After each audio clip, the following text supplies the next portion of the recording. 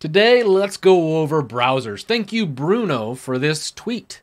Which is better, Opera versus Brave versus Vivaldi? Three browsers. And guess what? One of them, I'm going to make fun of you if you use, because it is absolutely atrocious. But let's get into this, as I have some roasting to do, and two of these I actually do enjoy using, and I'm going to go over each one.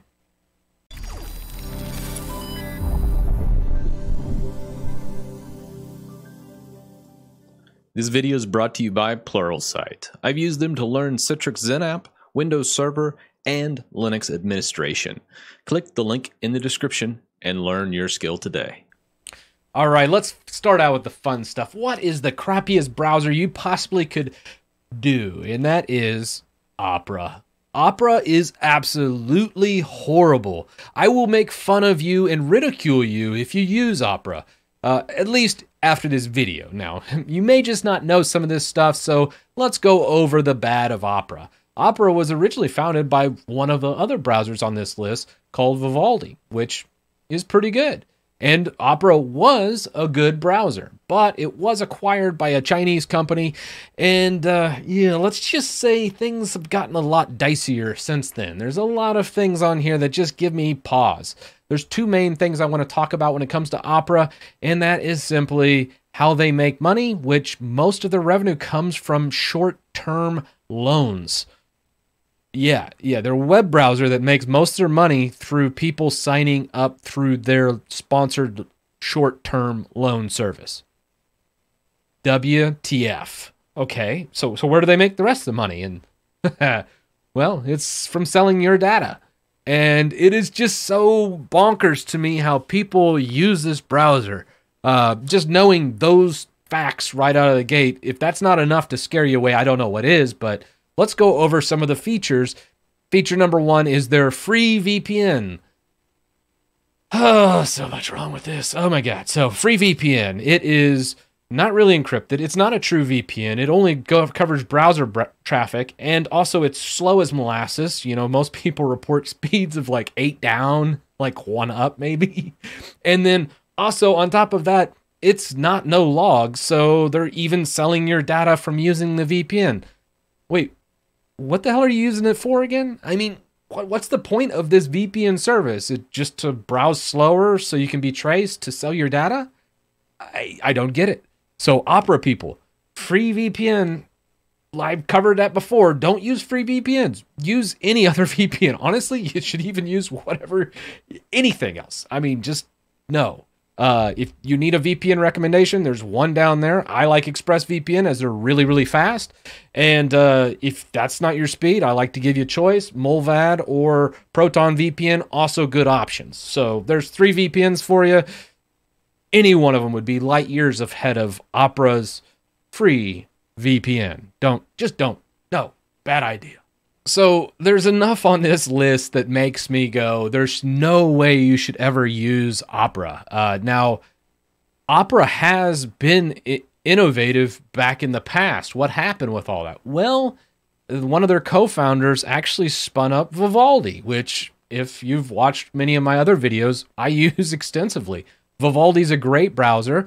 It reminds me of kind of like the Opera of old, and it is fantastic. It's great. I love it. Here is the desktop. I'll go ahead and showcase some of the features of Vivaldi. So if you're an Opera user today, by all means, stop using it. Switch to Vivaldi. It's a better experience, and it's just simply faster and more secure and more private. And they're not going to try and sell you some type of short-term loan or sell your user data. That's just crazy to me. So let's go over Vivaldi. As many people seen in my videos, I use Vivaldi all the time, everywhere. And really, it boils down to a couple really cool features. First, I can do like special web panels and things. So if there's specific things I need to grab to, like let's say, oh crap, something's wrong with my audio, I can pick this up and remote into my Soundcraft. Right here, it's already going. I can see exactly what's going on with my mic. I can adjust my volume on the fly. I can play some music, whatever it might be. Do it right there, click it, and then I'm back to wherever I was. That's awesome. There's also the normal Chrome stuff like pinning tabs, my Chromium-based bookmarks, and also Chromium-based applications up here that I absolutely love. So that's for it being Chromium-based. I really do love some of the extra features. But the thing that really sells it to me is why I use it as a daily driver is mainly because of its sync capabilities.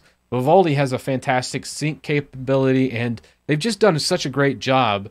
I just finished roasting Opera, but their co-founder actually came over to and made Vivaldi because of all the shenanigans that were going on with Opera.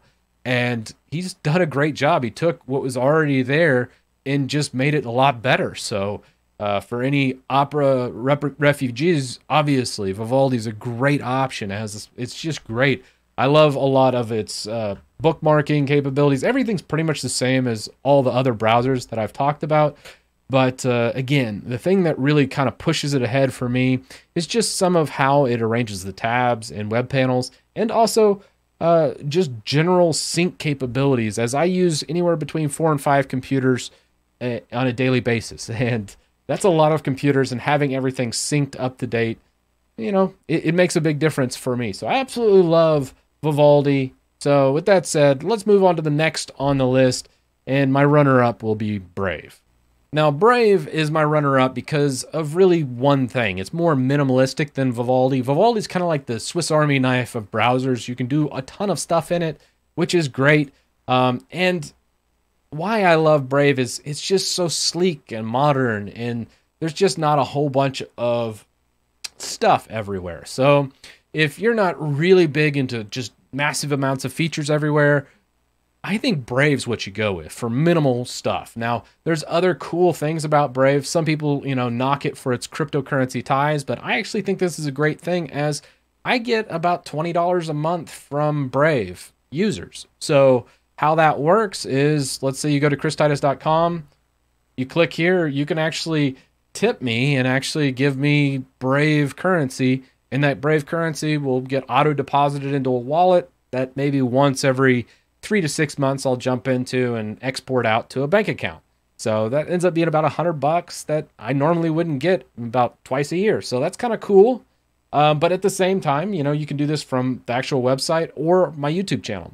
Directly on there, if you're a Brave user, you could click it and do the same thing. So now, one thing I will touch on Brave before I let you go is it does have a sync, and this is one thing I kind of knock Brave for. So it's one thing that reason why I use Vivaldi over Brave, even though I don't like the aesthetics of Vivaldi as much as I do of Brave, the syncing is just not as good. So if you're using multiple computers, multiple devices, I find that Vivaldi has just a step up from that. And while I recommend Brave for those minimalists out there, I really, really like a Vivaldi just for its syncing capabilities. But I thought I'd touch on this, as I thought it was kind of a low spot. Occasionally I jump back in just to see how it's doing, but overall, I don't like this aspect of Brave. But, you know, it just depends on what computer you're on and how you operate. If you're a single PC user, you're always browsing the internet on the same device, and you don't really care about device-to-device sync, well, I say Brave's a great option if you want more of a minimal design. And I kind of like this little start screen they have, where it's just a pretty picture, not a whole bunch of junk cluttering things up. So I miss this aspect of Brave. But overall, I don't think you could go wrong with either Brave or Vivaldi. So those were the 3 browsers that was asked of me by Bruno. Thank you, Bruno, for the question on Twitter, as I absolutely had fun with this video, because I didn't realize people were still considering Opera as a browser, as I consider it just a horrible choice. As far as Brave and Vivaldi, again, it depends on your personal preference, as I love both those browsers. Honestly, there's nothing wrong with them. But with all that said, let me know your thoughts down in the comments section below. This is a fun one, as you know, as long as you're not saying Google Chrome or something crazy like that, you'll be fine. I mean, Firefox is also a really good option, as it's just a whole different breed of browsers. But in these Chromium-based browsers, I really think you're choosing between Brave and Vivaldi, as I think they're probably the cream of the crop when it comes to Chromium-based browsers.